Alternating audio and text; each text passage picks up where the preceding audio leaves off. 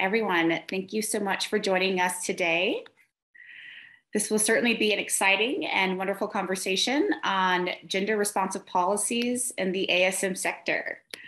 Before we launch in and introduce our panelists for the day, I would like to introduce myself and my co-host. My name is Ashley Smith-Roberts, and I am an attorney and legal specialist with Levin Sources.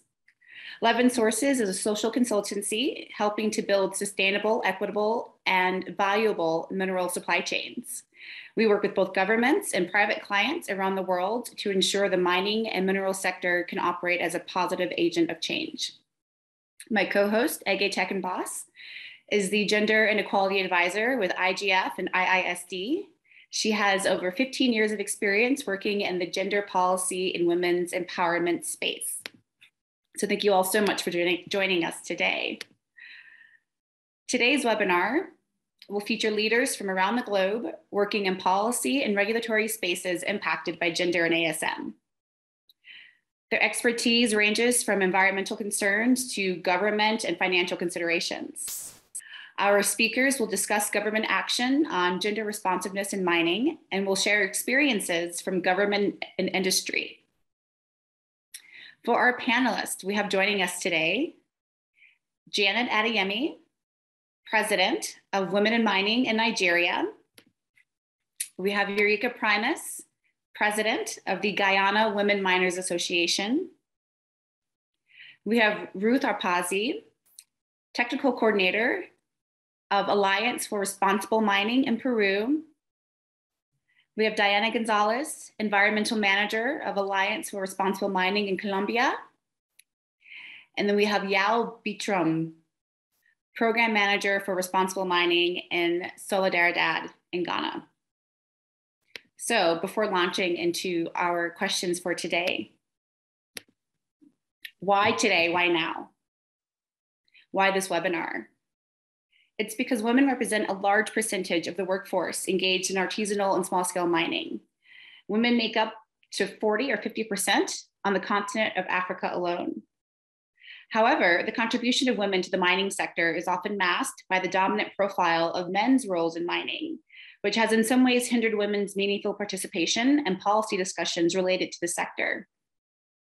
In addition, the recent COVID-19 crisis has shown us how critical it is to include women's voices and perspectives in the policy domain.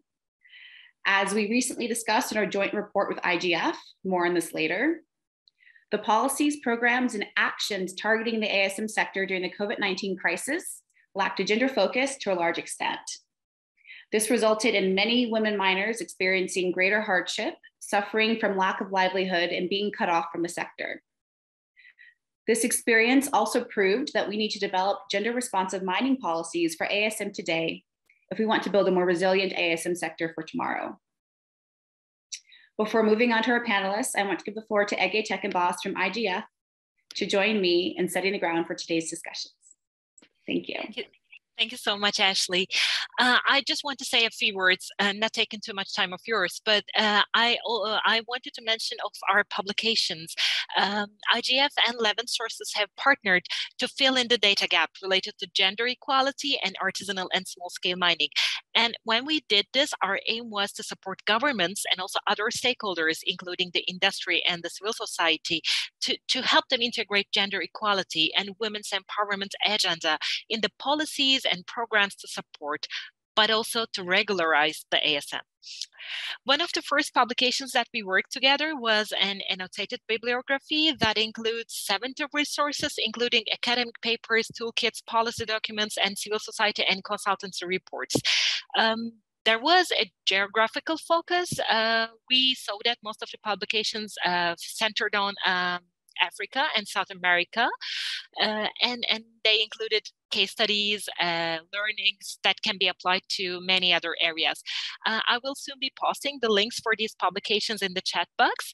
And the second publication that I wanted to mention is actually what Ashley has just mentioned about. It's a policy brief that outlines how the pandemic and related responses have served to exacerbate established gender inequalities concerning livelihoods, access to finances, access to land, and access to social services and support systems for women. These two publications complement each other. The annotated bibliography highlights how the existing policies and regulations in ASM lack a gender lens to include the voice of women in the sector, and the COVID-19 experience has proven how this long entrenched negligence had become catastrophic for many women and their families once triggered by a global crisis. I want to give some brief examples without going too much in detail, as these examples will be thoroughly featured today by our panelists. First of all, the lack of recognition of women ASM workers as a part of the workforce brought together unsafe working environments for women. In addition, women ASM workers were not able to benefit from public services that can be life-saving for them. In Kenya, for example, restrictions on ASM activities resulted in many women ASM workers being obliged to conduct their mining activities at night. And this obviously reportedly increased their vulnerability to gender-based violence. And another example is from Peru that we will be hearing more thoroughly today. The informal status of many of the women ASM workers of Peru, payaqueras, meant that nearly 80% of women had not received or were not eligible for any government aid. And it's important. Why it's important? Because most of all, ASM is very important for many countries in Africa and Latin America, with women being a major part of it. This is why any policy or program to regulate the ASM activities must recognize women's voice and agency. While the immediate shock of COVID-19 is now fading away, I think this gives us an opportunity to catch our breath and prepare for the future. We must take stock of policies, programs, and actions that have been implemented so far, and we should start discussing what could have been done better. And the next question we must ask today is how we make sure that we do not repeat the same mistakes. I hope today's webinar will help us reach this goal. And accordingly, for me, the key question of this webinar is how do public and corporate policies drive change towards gender equality in the ASM sector? And we have great panelists to learn from their experiences today. So back to you, Ashley. I'm very eager to hear your questions to our panelists. Thank you so much, Ege. And to our audience, you may submit questions through the Q&A function of the webinar platform. We will have moderators who will do their best to either write back to you and answer the questions you may have, or if you have a question for a particular panelist, we can also see if there's time for you to be able to ask that question directly and have your question answered by the panelist. In addition, at the end of this webinar today, depending on timing, we plan to choose a few audience questions to ask the panel. In addition, as far as interpretation services, if you would like to hear this webinar in French or Spanish translations, please click on the globe labeled interpretation in the bottom right-hand corner of your screen. Thank you. Okay, on to our esteemed panelists. So Janet and Erica, it is so nice to have you here today. You are both presidents of your country's women in mining associations, Janet in Nigeria and Eureka in Guyana. You've both been working with lots of women who are involved in ASM as well as large-scale mining. Can you give us a snapshot of the current status of gender-responsive policies within the artisanal mining sector in your respective countries of Nigeria and Guyana? What are some of the promising initiatives that are emerging? And then also, what are some of the areas of concern for women and people in all genders and social groups? Because as we know, gender is not binary and it includes more than just men and women. Janet, if you'd like to start. Thank you so much, Ashley and Ege, for this wonderful opportunity. Permit me once again to say Happy International Women's Day. I guess all this is still part of breaking the biases, and we keep on talking till we achieve our goal. Gender policies in the extractive industry in Nigeria, from all I know, is that we still need bold steps to be able to get there. Because let me just give you a quick hint on the background in Nigeria. Nigeria abandoned mining to go into oil and gas, which seems a low-hanging fruit. But because of the crisis globally, which you can see what is even happening currently to oil and gas, they decided, to vent into mining, go back to the first love. And in doing that, there had been numerous challenges. So Nigeria must be bold to be able to help align the Nigerian mining sector with best global practices, looking at the fiscal responsibility laws, conflict management, social inclusiveness, technical linkages, human and gender rights. As we speak, we have the law, the 2007 Mining Act. The 2007 Mining Act, when you look at it, which is the main law regulating mining in the country, you find out that it is completely gender blind.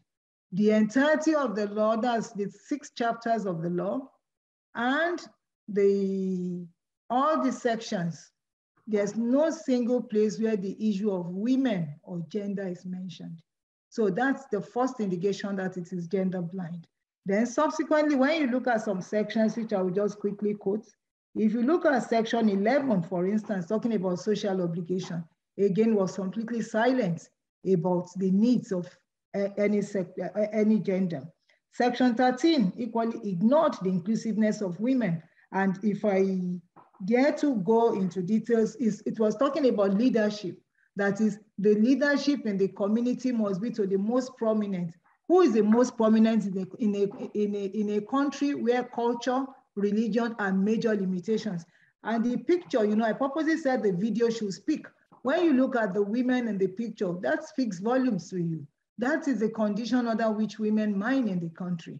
The laws are not, they are not protected, they are not guided. There's no law actually regulating, even despite all efforts by government. Government has made quite a number of reforms, but those reforms are not gender specific.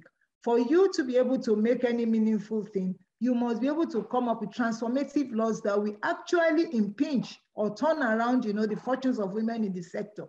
We don't have laws, you know, that look at for you to even know about the welfare of the women, that is talking about sex disaggregated data. We still keep on quoting figures of sub-Saharan population being about 40% of so. We know we need to be specific. We have gotten to a junction where we actually must establish a baseline from which we, you know, if it's biannually or annually, we're able to match the activities in that sector to the SDG. You know, so that's where you're able to move forward.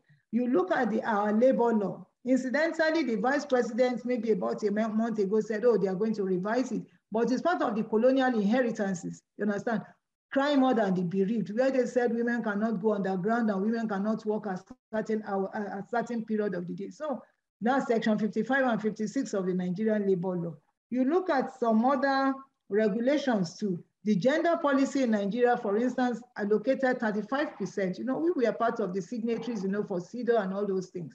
Oh, women must have 35% affirmative action. And I'm sure if you've been following the trend in Nigeria, you find out that in the last 1 month, the whole of March, Nigerian women, irrespective of what sector, all decided to fight the injustice being meted to them as regard inclusion or inclusivity in government. So, and the creation of gender desks are created, but are they actually addressing the issues? Are they actually collaborating? So these are critical issues that need to be looked at. And so when you talk about equality, you find that the gaps do exist.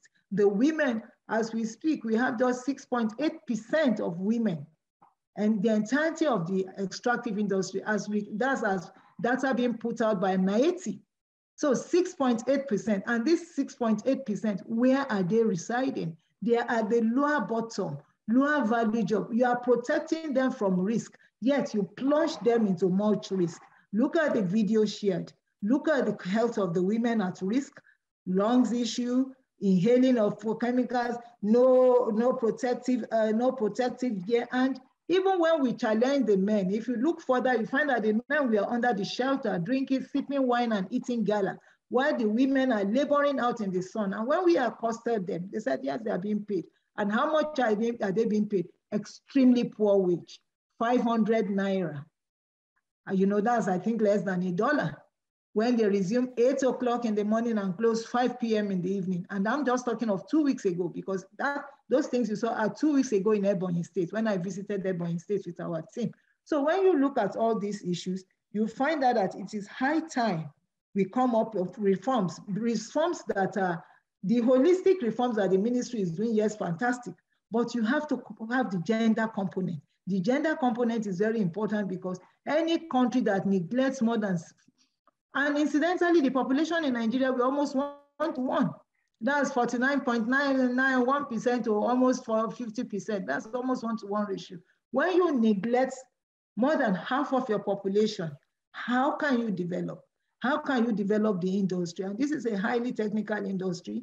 They don't have access to training. They don't have access to good information management. They don't have access to every component, every indicators that make mining extremely important for women to be able to participate. The funding is not there. You understand? So these are all issues government has to come into. Government will tell you that, oh yes, we made arrangements with Bank of Industry to award, to give some meager sum to some members, but can they assess it? Because the standards, the bureaucracy tied to it. And remember the very nature of women. Even very educated women don't want to be stressed chasing bureaucracy. A woman wants to hit it, because we are multitaskers. We have so many other things to do. So if somebody is going to boggle you down, with filling forms, going back and forth, you just abandon it and go. And so precisely that was what is happening in the system. So I believe that we have to look at all these things holistically, and maybe subsequently, because I'm mindful of time, you understand? So just trying to rush so many things. So I believe that these things are very critical and very unique for us to be able to have a sound policy that we look at gender in the actual content. And when we talk of gender, men at times seem threatened, oh, they are talking about women. No, gender defines men and women. But today we are emphasizing women because that is where the gap is. So if we really address these issues, you understand, I believe that we will have a better mining sector where we can actually ensure that equity is the norm of the day. Decision-making processes in Nigeria, for instance, you won't find women there. You have just one woman heading one of the agencies in Nigeria. I don't think that is good enough. Thank you. Absolutely. Thank you so much. And what you said is so true, that gender, it's not just about women, it's about all the genders that are being represented, but there's a focus on women for today because women are the ones who are suffering in the sector right now. And before we move on to the next question, I just wanted to give Eureka a chance to respond and talk about some of the policies and gender-focused initiatives that are occurring right now in Guyana, as you are the president of the Women in Guyana Mining Association. Thank you. Good morning, Ashley, and thank you a lot, Janet, for the outline in which you provided. It really puts things into perspective for today's talk. Firstly, let me just confirm that our mining regulations, as well as our Mining Act, does not restrict the full participation of women in mining from being landowners, operation owners at all scales, as well as any other form of participation in which they choose to have. At the same time, we do not have any enshrined laws or regulation that are particularly engendered.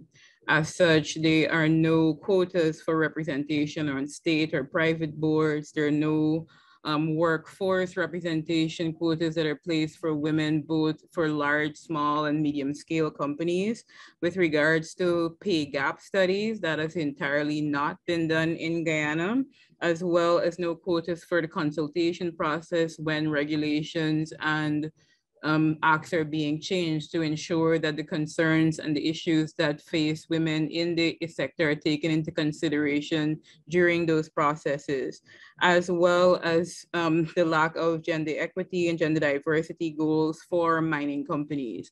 That entirely does not happen in our space. At the same time, one of the promising initiatives that has taken place and has actually been spearheaded by the University of Queensland is the establishment of the Delve Knowledge Exchange project, which is bringing together miners across the region. So for the first time, we're having conversations with women miners in Suriname and in Trinidad and Jamaica, and finding out from them what their challenges are, and also sharing with them our constitution and core documents so that they can start to become formalized in their country, to sort of shift to a more regional movement of increasing representation for women in mining across the region. We've also engaged a consultant, and hopefully this year we will be conducting a gender baseline for mining in Guyana. Since mining has been taking place in Guyana for well over my lifetime and most of the persons on the call. However, it was only in 2016 when the Guyana Women Miners Organization was added to the board of directors for the Guyana Geology and Mines Commission that gender was added to the application forms for all mining related processes. From that time to now, we're still awaiting the establishment of the gender database for miners so that we can fully be able to understand and appreciate our contribution to the sector and our contribution to the development of the country as a whole. At the same time, some of the concerns that women have in mining in Guyana is the reduced participation of women in decision-making spaces. As it is, women in mining are not represented on our EITI multi-stakeholder group. Our participation has also been significantly reduced on the regulatory agency that monitors mining nationally. And we're also concerned about the lack of consultation with regards to how miners will be able to sustain themselves during the mercury-free reduction initiatives that are currently taking place, taking into consideration with regards to miners accessing capital, as well as support to acquire the technology that will be needed to be introduced for miners to shift from using mercury to reducing and potentially eliminating the use of mercury in mining, as well as the reality that women oftentimes face more challenges with regards to acquiring capital from both banks and other financial agencies. So in a snapshot, those are some of our realities for women in mining in Guyana. Thank you so much for that, Eureka. And I love the idea that there's going to be a gender-based baseline study to get more data on gender, because that's something when Ege and I were writing the publications for IGF was that there was such a lack of gender disaggregated data available. So it's so important to make sure that we get those statistics and make sure we start getting that data out into the public sphere. Ashley, can I say one important thing about the data? I was typing in the chat box, and I will send this message with the link. But I just wanted to mention that IGF with partners, International Labour Organization, International Women in Mining, UNDP, and Swedish Environmental Protection Agency is now implementing a project called Women and the Mine of the Future. And this project is to be implemented in 3 phases, with the first phase being focused on the baseline. Currently, we're trying to establish the baseline in 11 countries. With actually Argentina is joining in too, so it will be 12 countries in total. And the second phase will be about understanding the impacts of new technologies in mining on this particular baseline that we set in the first phase. So I just wanted to mention that I totally agree that the baseline is very, very important. And as IGF, we are also working in this particular terrain. Thank you. Amazing. That is great to hear, Ege. Thank you so much. And so now we move to Ruth Arpasi, based in Peru. So Ruth, in your work with Alliance for Responsible Mining, you're engaged with the payaqueras. These are women artisanal and small-scale miners who collect residual gold ore along the mountainsides of the Andes region. Payaqueras have been tremendously affected by COVID-19 as they were cut off from their livelihoods when the quarantine measures were put in place. And they were also mostly excluded from support mechanisms, including healthcare, as they were not covered by the social security schemes offered to the formal workforce in Peru. These women miners, who were already living at the extreme edge of poverty and were also shouldering unpaid work at home, were among those that were most affected by COVID-19 in the Andes region. And again, in the IGF publications that we wrote, we talked a bit about the payaqueras and did a case study on them, Ruth, can you tell us more about the main impacts of COVID-19 on the payaqueras in Peru? What were the main impacts, and have there been any good practices to counteract these negative impacts that occurred? Muchas gracias, Ashley. Muy buenos días, tardes y noches a todos y todas de diferentes lugares del mundo. Estoy muy agradecida de antemano por este valioso espacio. Como dijo Ashley, soy Ruth Arpasi, coordinadora técnica con enfoque organizativo de la Alianza por la Minería Responsable en Perú, trabajando desde la región andina hacia el sur de Perú, entre Bolivia, la región de Puno. Desde el 2018 hasta la fecha venimos acompañando a las mujeres mineras seleccionadoras manuales de oro. And which are manual collectors of gold, and they are the farthest, the end chain in the supply chain. They are called palanqueras, which is a Quechua term, which means collect something. I will be also talking on the name Paya, which is related to all this, my presentation. Since 2018, through international cooperation funds, we've been helping this woman through two different associations in this high area altitude of Los Andes, in about 5,000 meters above sea level, where women are working these palanqueras. These women are fighting for better conditions in their lives, in extreme weather conditions, in cold, and they are joined with alcohol, violence, and social inequity. The life in this part of the Andes generates very physical and health problems related to the health of this woman. Added to this, the use of non-responsible use of mercury, which turns them vulnerable, not only them, but only their child. There are many women working in the palanqueros, are single women and working in that palanquero only because they have no choice. Every year they leave their original homelands and go to these mining locations for looking for a better future, and with having temporary dwellings and quite poverty housings, they are only having access to electricity but no water or drainage or sewage.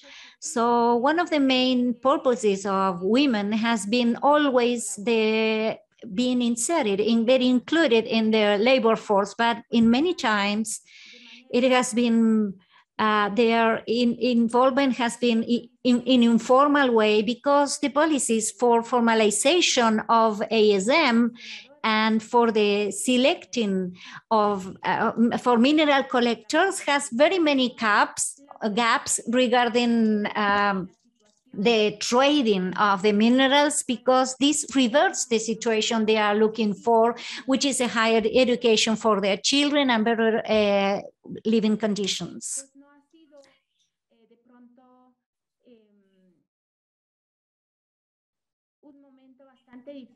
It has been a very, very difficult moment the last times in the worldwide COVID situation, but the palanqueras specifically were cut off from their livelihoods once the quarantine conditions were implemented, and they were excluded from any support mechanisms, which included medical care, because they were not covered by the social security plans, nor for these supporting mechanisms that were offered to formal labor force. So pallaqueras are quite affected by COVID-19 until now. and it has been one of the more affected in the Indian region. For the governmental institutions, the paliaqueras have been just mentioned as mining women with a high level of incomes, apparently, and this has difficulted the access to social supports like the bonds to help them in their economic crisis, and the paliaqueo activity has been affected by the reduction of oil of gold in the Rinconada area, because many miners have been processing even the dump sites, which were the places in which these women mining were collecting the ore. So that ended up in having a scarce mineral to be selected for them, and thus reducing even further their incomes that they may be able to get from in this process of paliaqueo. So all these difficulties have been trying to be helped with positive initiatives that will be helping them. And these are a few of them, like some of the activities that were performed were from the Association for Responsible Mining, the Alliance for Responsible Mining. We have been seeing some, applying some strategy in order to support the paliaqueras women, which we call the mining governance strategy with a gender focus, promoting the training on mining women empowerment and leadership, and helping leaders to help them approach the challenges they face daily with the representation in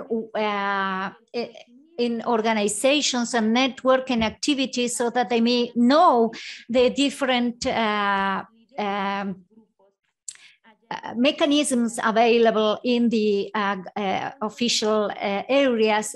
Also, it is we are expecting that it's not to expect that the government reach them, but that the women find those places and participate in that areas, and for that they need a lot of support, and we've been helping them with training in health at work and reproduction, and also care for the environment, and knowing nutrition with the foods that are available in this area of Peru, and to be able to have some benefits from the COVID-19 crisis, because till now they have not been able to get any support to be able to recover and regain the paliaqueo activity after the COVID. Also with training regarding the environment, and also under the framework of economic and productive diversification, because they have found out that the reduction in their income is mostly devoted to that the paliaqueo is going backwards and being reduced. So they need to see any other alternatives for their production and their livelihoods and other business opportunities, so that maybe later be able to start their activities for their livelihoods and to improve the conditions of all of them. So we are working also with the women in the strengthening of their associations and strengthening of their business activities, and to find out some business activities that they may be able to find, so that they be an alternative for their economic activities, similar to or different to the mining activity, so that they may have a formal employment and be able to have a social security, financial inclusion, and find these business ideas. At present, we are working with an association of paliaqueras in San Francisco, in La Rinconada, about 15 women, and related to the self-financing access to rotatory funds, which are non-reimbursable and are financed by the Ensign Association, and it's leverage and a financing for the following their business activities and to go continue with their palaqueo activities. So we really appreciate that, and we find we are trying to find out the different activities towards this is a starting point, so that they may be able to leave these crisis, and in the future they may have better opportunities through cooperation, international and national cooperation. Thank you very much for your attention. Thank you so much, Ruth. That was very enlightening, talking about the payaqueras and some of those interventions that are happening right now with the women in the Andes region. Now we are moving to Colombia and speaking with Diana Gonzalez, who is representing the Alliance for Responsible Mining in Colombia. Today's mining sector, including in Colombia, is largely shaped by the transition away from fossil fuels to a low carbon economy. This puts an increased importance on critical raw materials.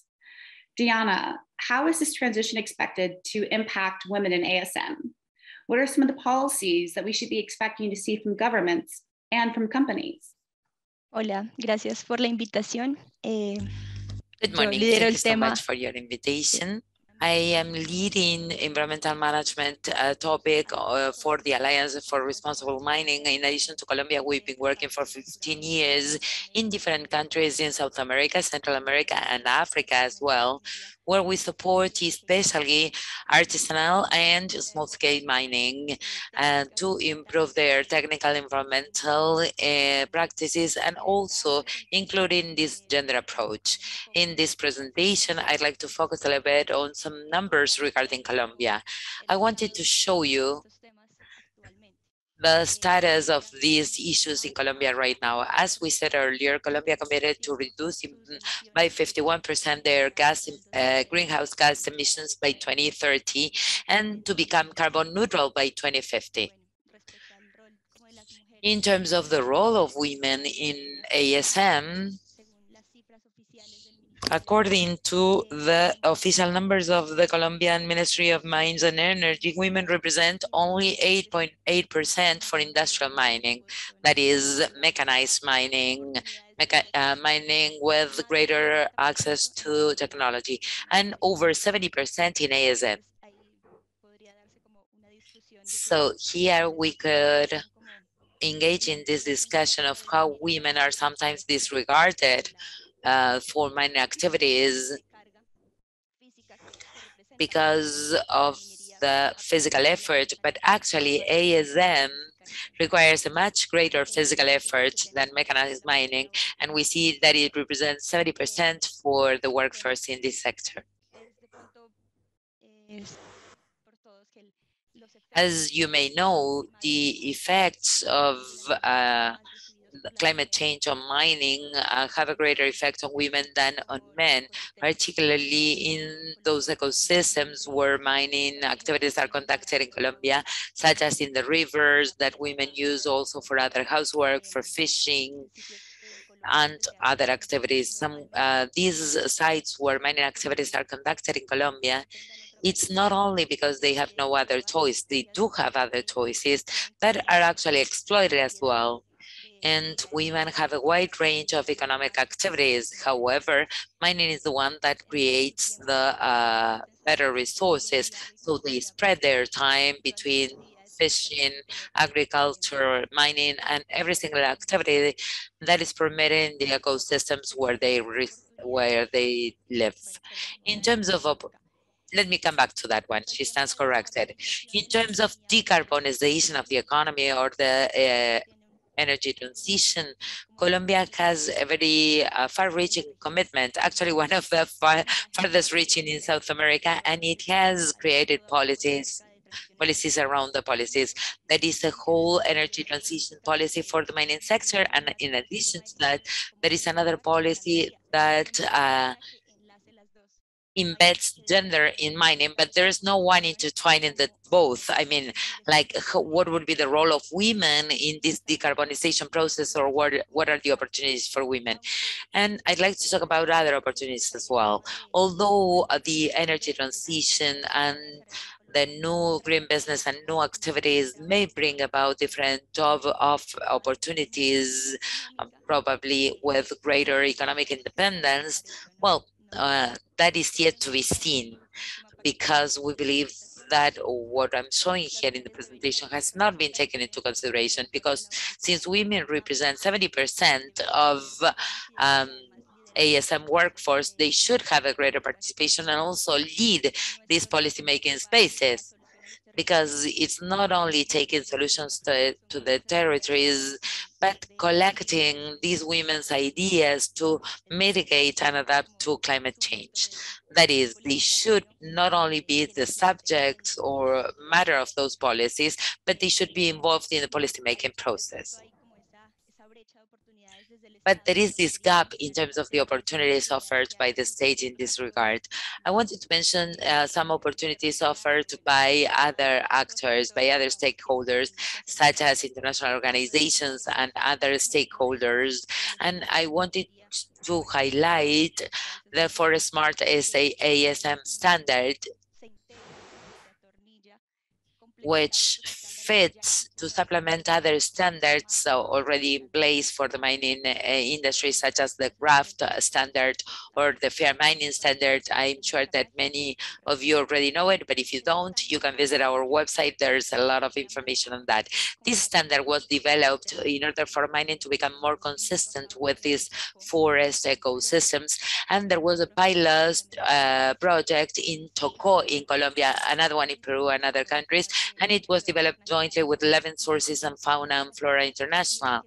And one of the positive aspects of this is that it recognizes the importance of preserving our forests, preserving the ecosystems they have to offer, but it also recognizes that ASM is a traditional activity that is one of the livelihoods of these peoples. And it cannot be simply eradicated, but rather we should seek to integrate it. We should think of how to articulate them both. As part of this standard, there are different criteria that not only include technical management and environmental management, but also community relations, and precisely trying to determine who are the people that live in these areas, and to make sure that mining takes place upon an agreement with these peoples, and that there is a holistic review of the environmental impact, and integrating every stakeholder, government, the private sector, to make sure that this climate change mitigation actions are sustainable in time, and that the community plays a key role in implementing such solutions. Another important aspect of this standard is that it opens up different business opportunities in terms of carbon markets, such as red plus and other ones that are already on the market. So we wanted to point out the different opportunities available and the challenges associated with them. If you want any more information, any more news, you can just visit our website and you'll find it there. Thank you so much. For that, Deanna, as she was saying, it's so important that we ensure that we take the environment into account as well in any conversation that we're having on ASM, especially when thinking about climate change policies. And now we have Yao Bitrum from Ghana. So when we discuss policy, it's best strategy to learn from good examples. And these good examples often come from civil society or local governments, as these are the closest to the people that the policies impact. Today we have Yao Bitrum from Solidaridad, Ghana. And I believe their efforts to bring women's voices and agency to the forefront while working toward mercury-free gold production, due diligence, and ASGM formalization could help us conceptualize what gender-responsive ASM policies imply. Yao, can you tell us more about your work in Ghana? And can you give us some concrete examples that can showcase formalization of ASM with a focus on gender equality and women's empowerment? All right, thank you, Ashley. And also good morning, good afternoon, good evening to you all participants, wherever you may be. Let me first of all start by briefly talking about our organization, that's Solidaridad. We are a civil society, an international civil society organization with over 50 years of experience in developing solutions to ensure sustainable supply chains. We currently work in over 40 countries globally, and also we have presence in 5 continents and work through 8 regional offices. Our mining program in West Africa focuses on improving livelihoods, working conditions, and also ecosystems of artisanal and small-scale miners. And we are all aware that women play a very important role in ASM. They are underpaid, undervalued. They also run severe health risk and are also exposed to violence as well. At the same time, ASM is an essential income-generating activity for women. So there is an urgent need for support to overcome these challenges. So how do we address these challenges? You all agree with me that addressing gender inequality is very complex. And as such, whatever solution that you decide to come out with should be able to tackle all the various aspects of it. So for us in Solidaridad, we've come out with a holistic approach to addressing the problem, and a point that is also sustainable as well. So what do we do specifically? We do have 3 key pillars that we focus on in addressing gender inequality in ASMs. The first is looking at advocacy at both the national level, international level, and also at the local level as well.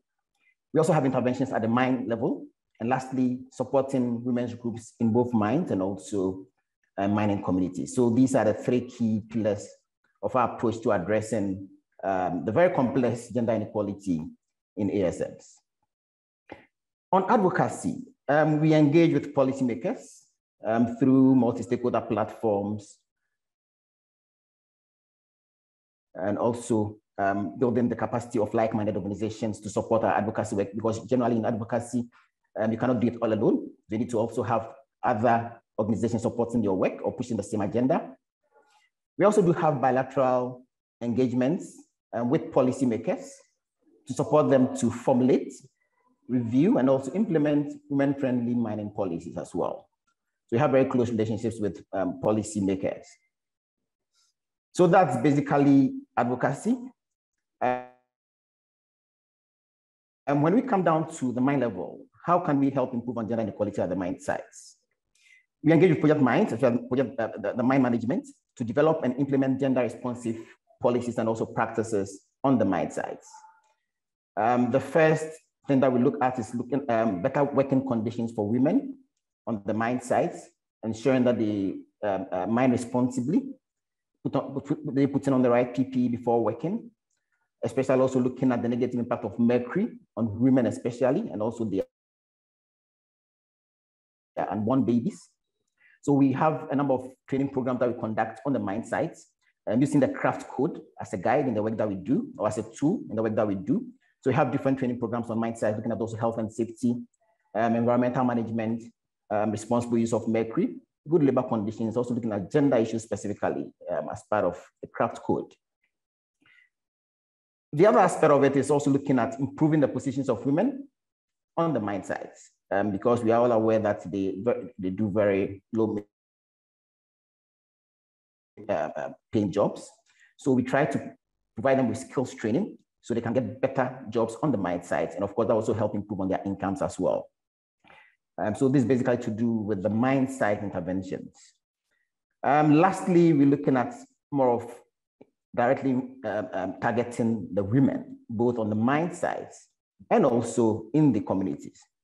This will help ensure women's access to and also control of our resources within the mining space. So with this, what we do, we're looking at, first of all, what we call household discussions, whereby we bring both the male and the female in the household to have gender discussions for them to understand some of the gender issues, because our interventions will help increase the income of the woman. So of course, there should be some form of discussion as to, in order to prevent gender-based violence once that happens. So there are a number of discussions that we do have at the household level. And also we also do livelihood skills training in the communities to provide alternative livelihoods for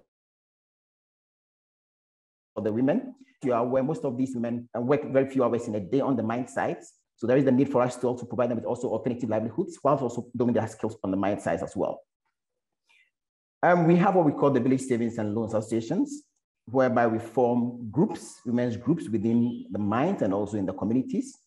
And the objective of this is to inculcate the habit of savings in the women, whereby they save over a period. Once it gets to the end of a cycle, they take the monies and invest in their business. And this is to help improve on access to finance for the women in order for them to improve on their livelihoods. We've had experiences whereby some of these women use their monies to invest in mining businesses, and also others also investing in other businesses within the mining community. We just some few years ago piloted a group managed revolving fund with support from Karen. We did pilot a group managed revolving fund whereby we give some monies to the women's groups for them to manage themselves as part of the BSLA discussion. So what we did was to give sort of a top up to them. So that increased the amount of money available to them for investing in their businesses. And we've had a study on that which revealed that most of their business have expanded and have improved. They now have improved incomes. And of course, I also using the monies to further invest in their business to better expand them as well. So with that also, in order to ensure sustainability, we try to also link them to relevant institutions within their communities, such as the business advisory centers in the districts and also the local authority as well. And also looking at financial institutions, because once they get more money, they need to save it in a safer place. So then we also link them to financial institutions as well. So these are some of the interventions that we do have in the mining communities. And also, in order to promote women's involvement in mining, we also link them to the Minerals Commission as well, or the agents responsible for mining. So they will understand the processes involved in starting their own mining activities, the permits that they need to get and all that. So this is basically what we do also at the community level. So generally, these three interventions, looking at advocacy, intervention at the mine level, and also support women's groups, have really helped ensure that we have very good policies in place that have been implemented by government. At the mine site level also, they do have very good policies and practices in place to ensure that women are empowered. And also in the communities to ensure that women have access and also control over resources. Thank you.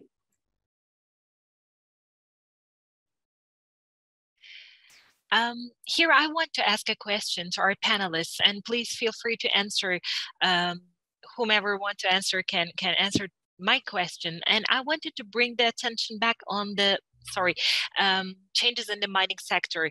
We know that the mining sector is going through a fundamental change, and this change is a result of many factors, including global trends such as rising demand for minerals and metals, also the need for advanced technologies to meet the decarbonization goals, as also mentioned by Diana during her intervention. And also there is the growing pressure from investors to mine more responsibly and equitably. And all these trends together are changing the outlook of the mining sector altogether. And our panelists have highlighted some very important issues, like women miners, women ASM miners, are already having difficulty in terms of access to equipment and training.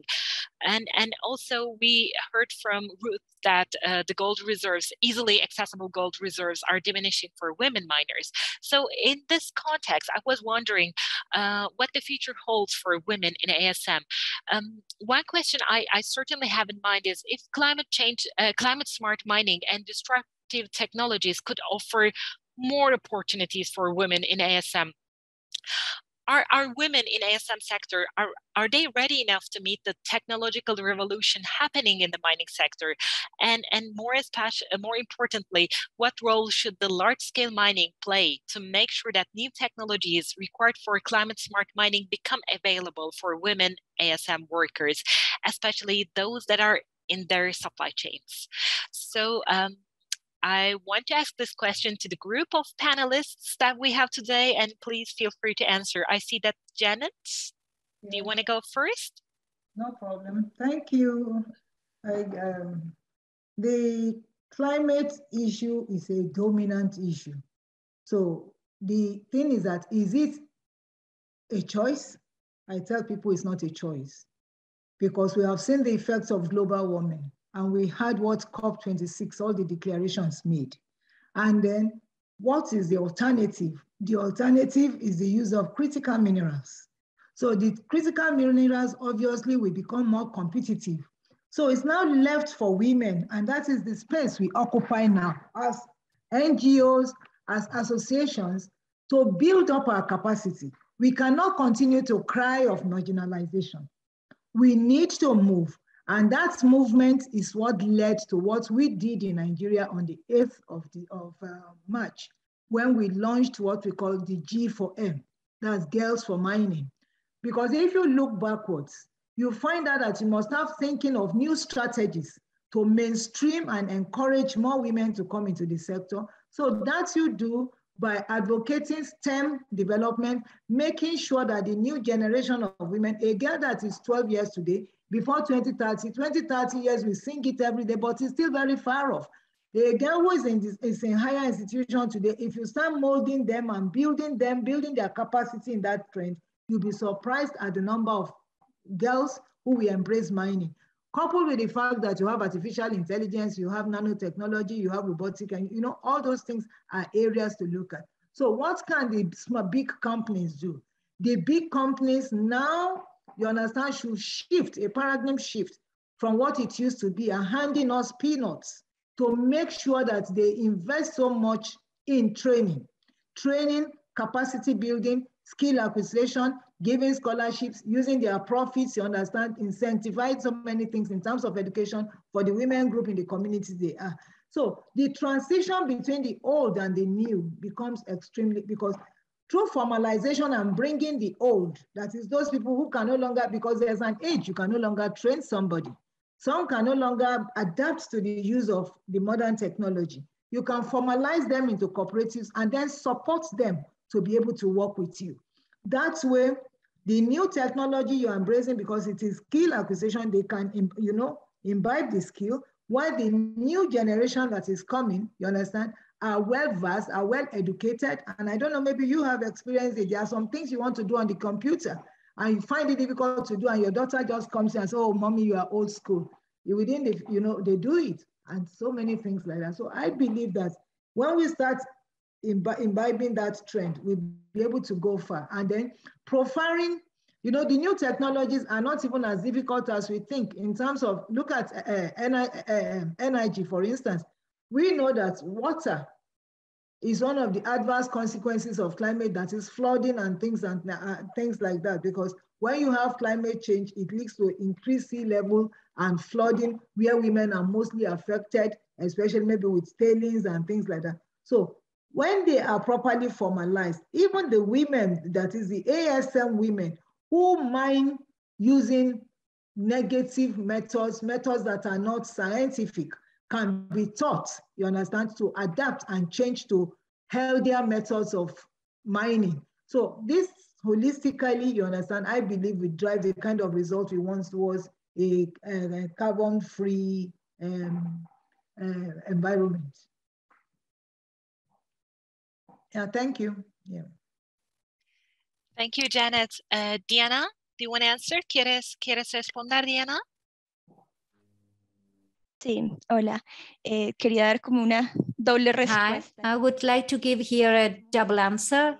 On one side, women, mining women in these ecosystems in forests are willing to help with the climate change approach because they live there, they know the environment, and they are conscious about the cares that need to be provided. And the problem is in the access to technology, in being prepared, maybe through the government or private organization, that they may have a chance to access knowledge and be able to give their contribution to these goals of climate change, because we still see in some areas of our country, some people who still do not know how to use a smartphone.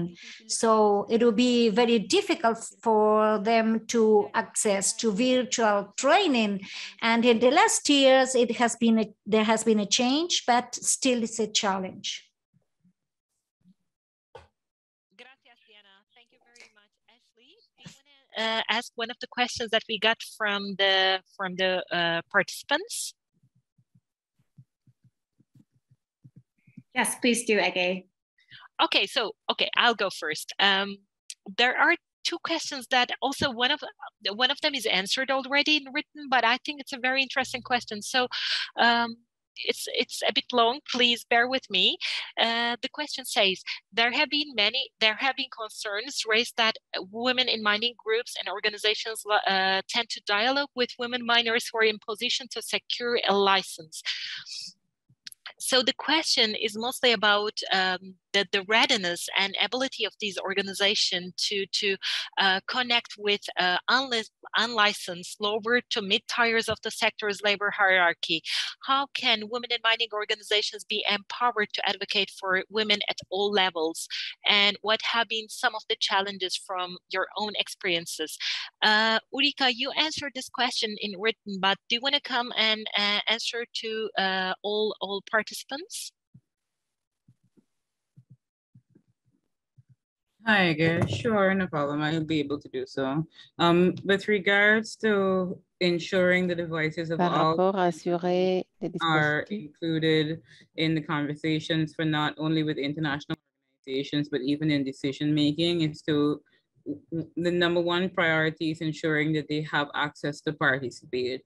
We recognize that while the use of technology is increasing across the globe and even in Guyana, the need for them to have someone within their community, within their mining district that they may be able to go to voice their concerns, to request support, to even in some cases make their objections known is oftentimes very critical.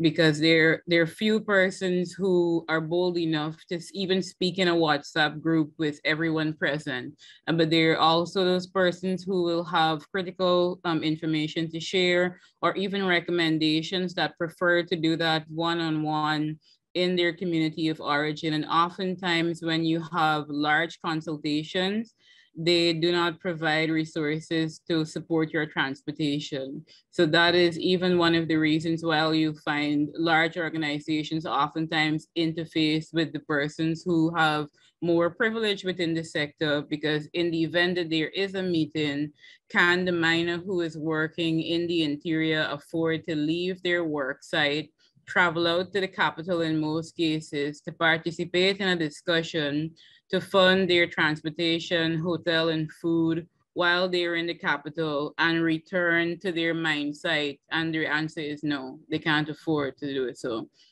But at the same time, most of the consultations do not, for miners, oftentimes do not go into the mining districts, which I think is something in which the organizations that the person who asks the question should consider.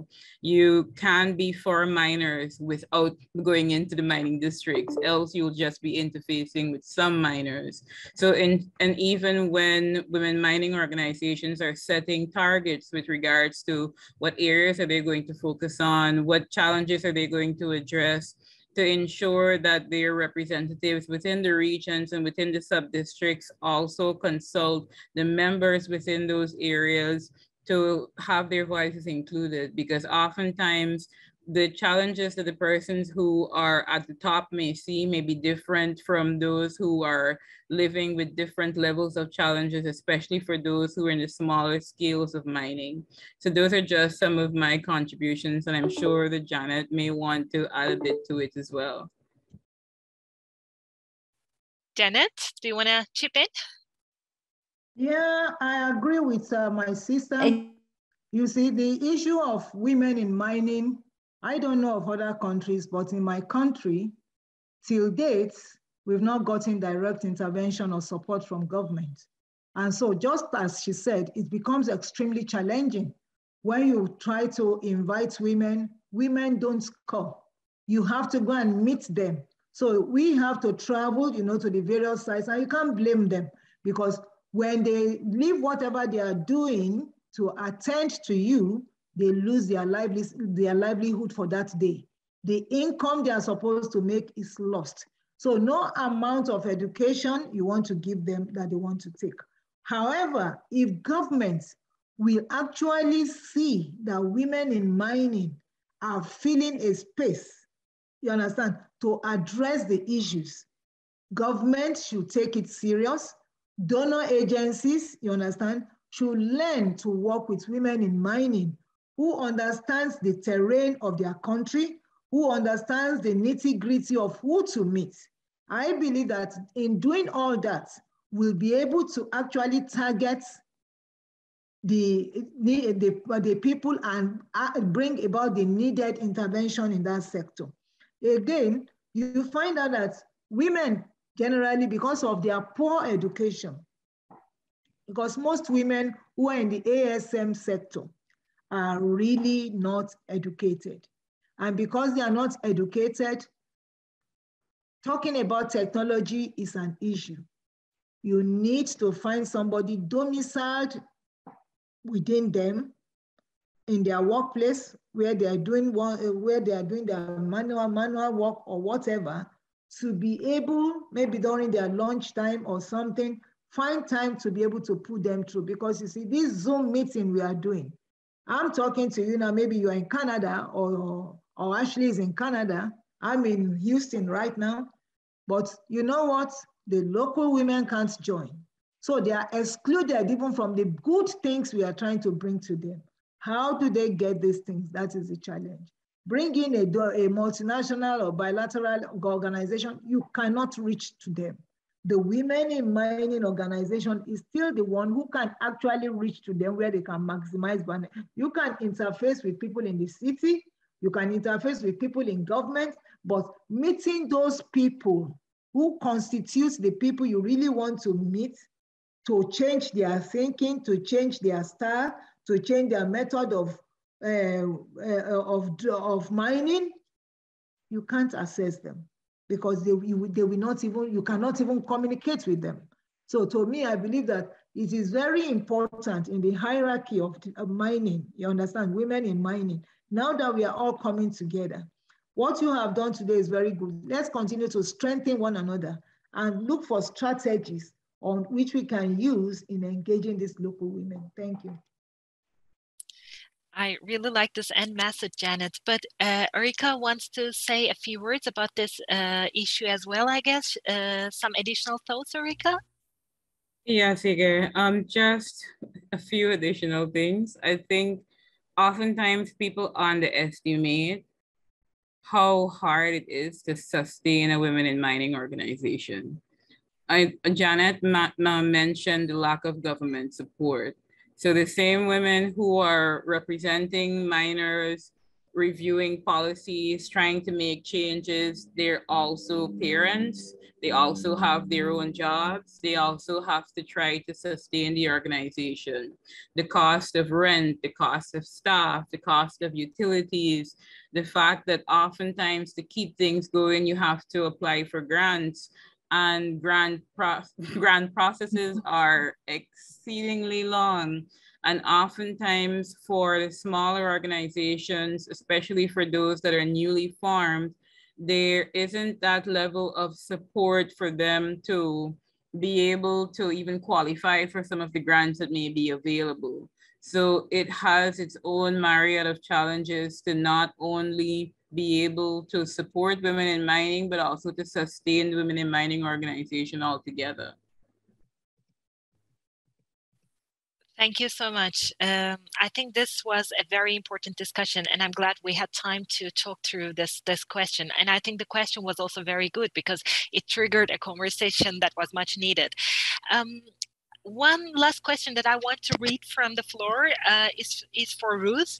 The question is, I see that, Ruth, you're typing your answer, but we can answer this to everyone, actually. I will read the question in Spanish because it's possible. Although it is true that it is possible to try to find alternatives for the work of pasaquera women, these women collectors, shouldn't we think of improving their current conditions in order to increase their work participation and efficiency in the mining sector? Ruth, do you care to answer? Thank you. Of course. And thank you so much for this question. We believe that the different financial alternatives, that is important without disregarding the current conditions of these mining women and to try to improve these conditions. So in that regard, we are pretty much focused and completely agree with the previous discussion that first of all, we are seeking to empower women and to strengthen the female leadership so that they don't need to be excluded from these discussions, but rather become a part of it. What generally happens in the mining sector? Well, there's a lot of male chauvinism. There is an exclusion of the ideas that may be contributed by women. They are ruled out. These women are just not heard, and they are not even invited to the different fora where public policies in favor of ASM are discussed. And with their exclusion, they exclude also all the possible solutions for the formalization of these pasaquera women.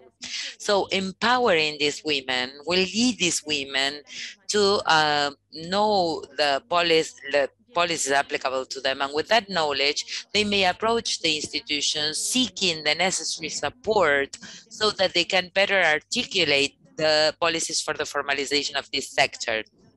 Although it is true that the formalization of this pasaqueo or mineral collection may only be applicable for one region of the country, the Puno region, where these pasaqueras work, but there are many, many gaps in terms of taxing, in terms of trading, in a sector that is rather informal, even when it comes to the purchase of ore.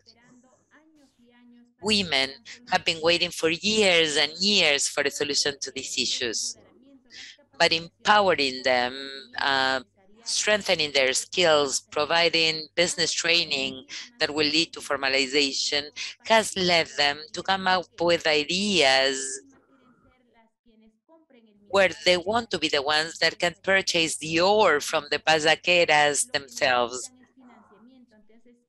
All they need is the financing to do that. But how do they approach these institutions? Not with claims, but with a proposal for solution, with alternatives, so that they can actually be the ones that are the recipients of the support of these institutions, not only local institutions, but also international organizations. So the way I'd like to frame this question is, we should start by empowering women.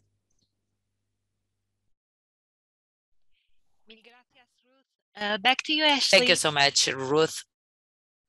We've gone a bit past time. Thank you to everyone that has stayed and participated. I am just shocked that we have almost 130 people still on the call. This was such an engaging, enlightening conversation. Thank you to all of our expert panelists from around the world, from Ms. Janet Adeyemi in Nigeria, Yao Batram in Ghana, Ruth Arpazi, Peru, Diana Gonzalez, Colombia, Erica Primus in Guyana. It's just been such an amazing conversation talking about the financial considerations, the regulatory considerations, environmental considerations, everything to do with women in mining.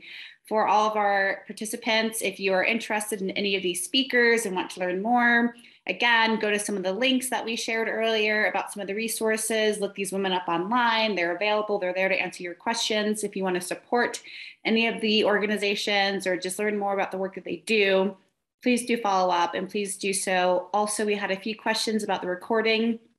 This meeting has been recorded and it will be sent out to everyone who registered by email. So watch out for that in your emails over the coming days.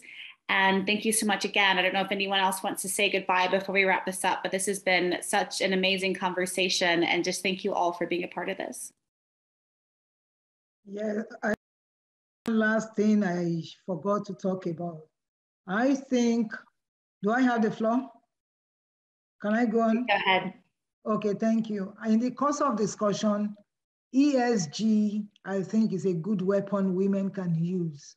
The gender, you understand, the gender, we should start advocating seriously for ESG, because within the window of ESG, we have opportunity, you understand, for inclusion, for growth, you know, as career professionals, as, you know, anything we want to do within, because we just have to make it mandatory in every country. Some countries are still not, but if we enforce on ESG, ESG will be able to address all the issues and then link it with human rights.